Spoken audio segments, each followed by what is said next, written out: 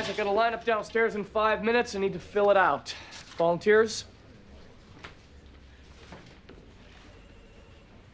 Fine.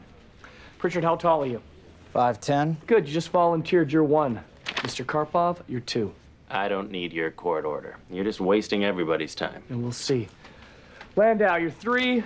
What's wrong with me? Sorry, Harry. You're too short. It's funny. It's funny. Nolte, you're 4. I need 1 more. Sharky, you're in the lineup. You're 5.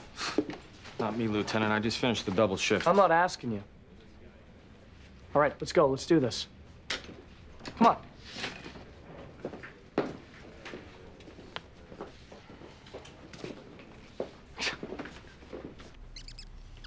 Gerald, this is Mr. Hoffman from the district attorney's office.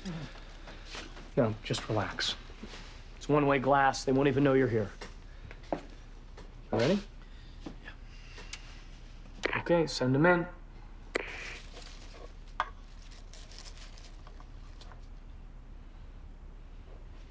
That's him. That's the guy. You recognize him, don't you, Devo? Wait. Don't say anything. We have to do this by the book. We have to wait till they all step forward. Hey, do you know where Ryan Sharkey's at? He's downstairs in the lineup. Number 2, step forward.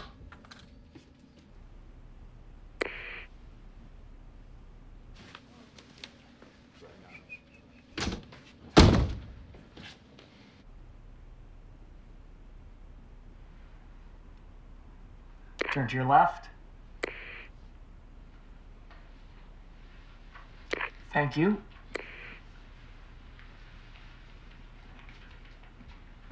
Number 3, step forward.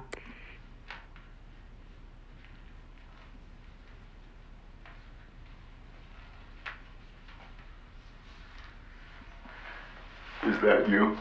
You're pathetic. Thank you. Number 4, step forward.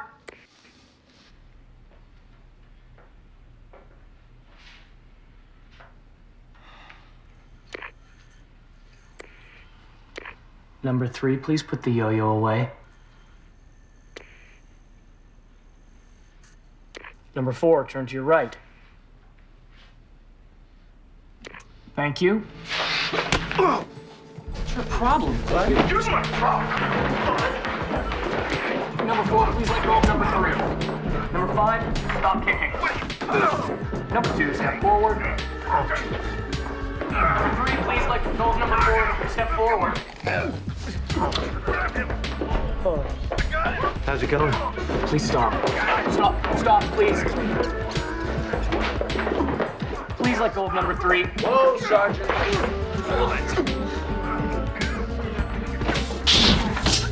Wait, he's in there. The killer's in there. Well, I'm sure he is, Mr. Bangle, but it doesn't matter. The lineup is busted.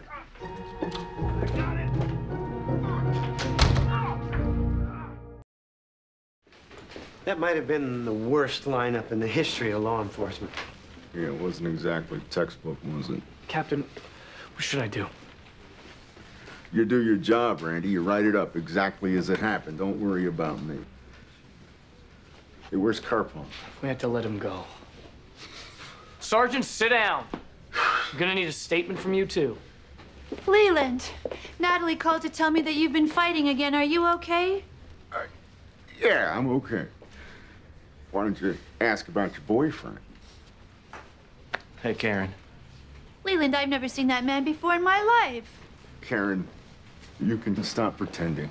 Now you're just insulting me. Karen, would you just tell him? Leland, I know you want to kill me. I'd probably feel the same way, all right? But you gotta understand, whatever happened between Karen and I didn't mean anything. All right? It was a mistake. I'm sorry. I'm apologizing to you. Who are you? Leland, he must be crazy. Karen, it was fun.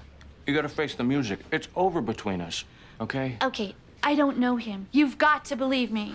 Do I? Yes, you do. You have to believe me. Why would he lie, Karen? Why would he say these things? Excuse me, Sergeant. You're chewing that apple on your left side. Yeah, so? Why? Why? Because your friend knocked my tooth out 2 days ago, remember? Yes, I remember. But he didn't hit you on this side. The captain is right-handed. He hit you on the other side, your left side, the side you're chewing on. Okay. The captain didn't knock your tooth out, did he? What, are you crazy? I'm remembering a few other things. You used to work in Mendocino, right?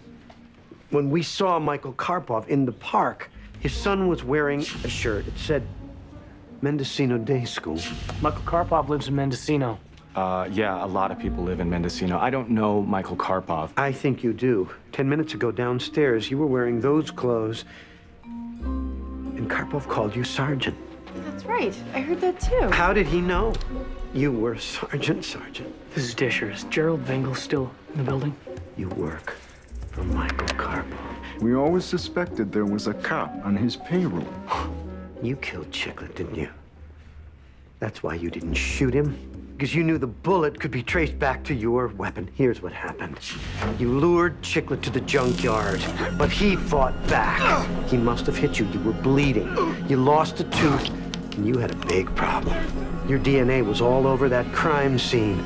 The cops were on their way. You didn't have time to clean it up. You put your uniform on, you returned to the scene, but you knew forensics would be there any minute. What to do? What to do? Then you had an idea. I'm your husband. That makes it my business, okay? If you picked a fight with someone, if you could provoke them and get them to hit you, you'd be home free. They could find your tooth, your DNA, your blood, and nobody would ever question it.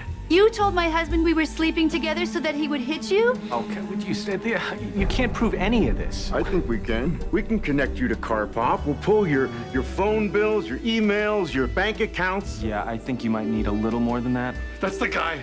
I've been telling you guys all day. I saw him at the junkyard. That's the guy. Oh, hey, are you done with that? It's not for me. It's for Devo. He's had a pretty rough day. That mouse was in my pocket. He was in my pocket.